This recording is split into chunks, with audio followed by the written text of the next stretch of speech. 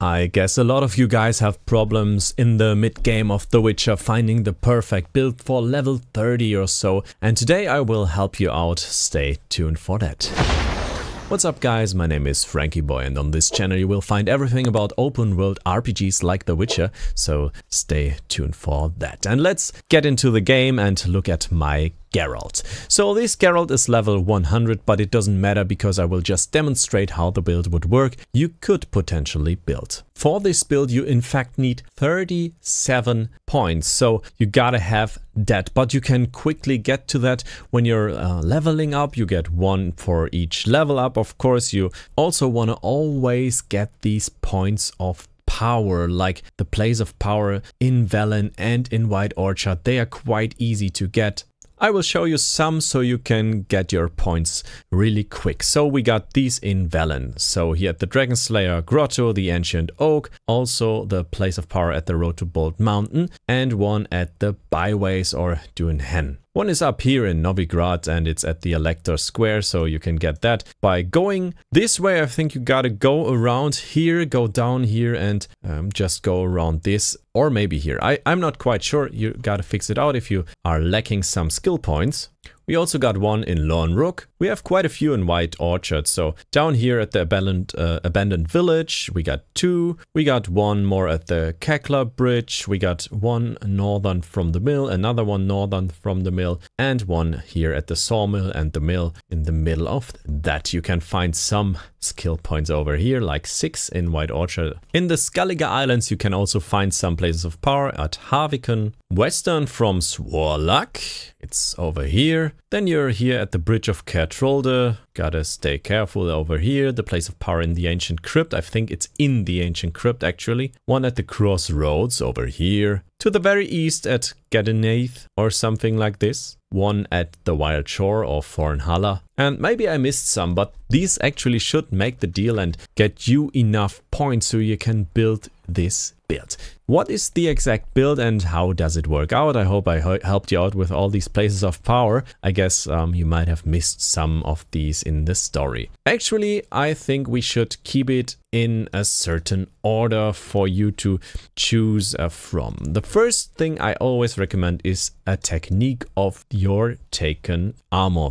So if you're using heavy armor, you would pick up the Bear School, Medium Griffin, Light One, Cat School. It's always for the most damage. Also in this skill tree you want to use Metabolic Control to increase your toxicity. It's not 100% needed. This is skippable. Also Adrenaline Burst is skippable too. I would recommend for the sake of leveling to use Gourmet maybe and switch it up for that because you need the HP all the way. We got that covered. We are just taking some basic combat skills that you need to actually progress and be flexible with. I would rather go with the light attacks. I prefer them, muscle memory, and then you take the resolve so you don't lose any adrenaline, because adrenaline gives you up to 30% more damage when you have 3 of these points. Precise blow is always sweet because it gives you increased critical hit damage. We want that, and I will explain to you why we need it. Also fleet-footed is totally awesome because when you dodge you don't receive any damage and it just takes 1 point. When you combine this with Undying, it's worthless because yeah, you have to put in 3 points and you shouldn't die, because when you just fleet foot all the time and you dodge all the time, you don't take any damage at all, and this is totally awesome. Yeah, just keep it with this way. What is the core of the build? It's of course found in the alchemy tree. Hated Tolerance is what we pick. Also we're picking Acquired Tolerance, so we increase our toxicity level. We can even use these potions and decoctions all the way. What we need is to progress in this kind of skill tree, and we are picking Synergy. Next is it's increasing our attack power even further. Maybe you want to just, I don't know, put in a mutagen that increases your life. You could do that with this build, I guess. This would also profit from that. But what is so awesome is in the last row of this alchemy skill tree, it's Killing Spree.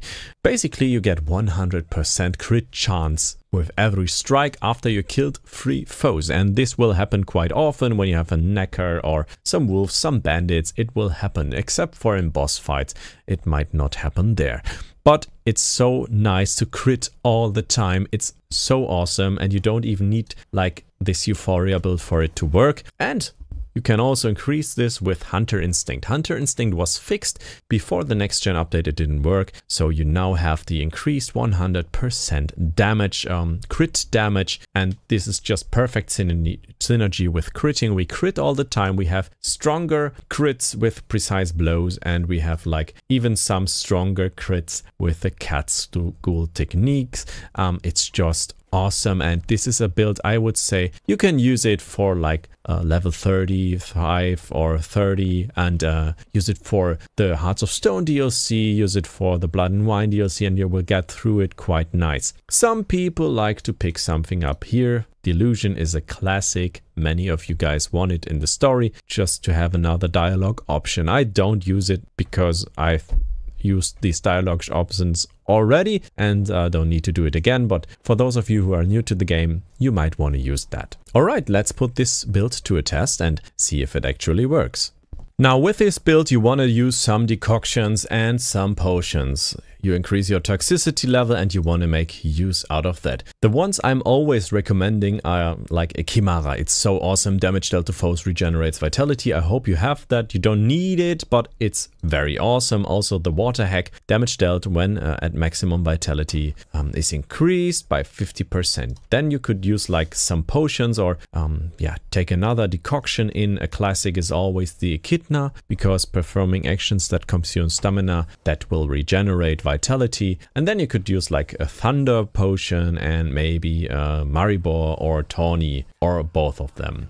And then what you want to do is target these guys and kill one of them. Always pre-fight use Quen, I forgot about that. And after killing the first ones, your crit chance will actually rise. And this is so awesome because yeah, you can actually like one hit kill some guys when you don't have the auto leveling for the enemies on. But as you can see, I'm always critting right now and I have to be in fight for that to work. I have to keep me in fight, and this is crucial to keep the 100% crit chance and remain the Geralt of Rivia I want to be. So I kind of lost it now, but that's not too bad. And fighting large group of enemies is still more rewarding when you crit all the time. It's so awesome. You just dodge and you don't get any damage of any hits, so you need to dodge, of course. Well, casting a sign is always a danger, and as you saw, talking all the time and not concentrating on the gameplay is also a danger. I'm sorry for that, but this is really working and is really working on Death March. You can do a large amount of damage, and when you're concentrated, you will even be better than I am, of course. And I hope I could help you guys out. This is a build I would recommend for low level guys, and I get the problem that most of you guys don't need the end game build because you will quit the game anyways after it. So I figured out a level 30 guide would be perfect for you. Stay up to date on my channel if you want to. I will continue with some Witcher guides and also some Assassin's Creed videos, Hogwarts Legacy videos. You can expect that on my channel. I'm a huge fan of Assassin's Creed and also got a role in Assassin's Creed Valhalla, so stay tuned for that if you want to know more about actually speaking in games and getting roles like that. Stay tuned for more and see you in the next one. Goodbye.